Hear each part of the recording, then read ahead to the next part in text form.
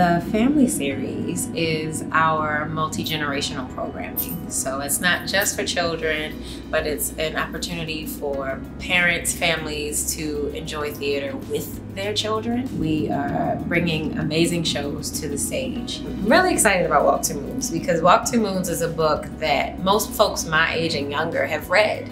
The play is about a young girl named Sal. Sal is in the car with her grandparents on her way to meet her mom, who she has not seen in years. And she is experiencing loss in a way because she is missing her mother who left her. I think a lot of young people will be able to identify with just the challenges of being a teen, the challenges of family, the challenges of growing up in school and all of the social pressures that they have to deal with. So I think a lot of middle school and young teenagers will really appreciate this show.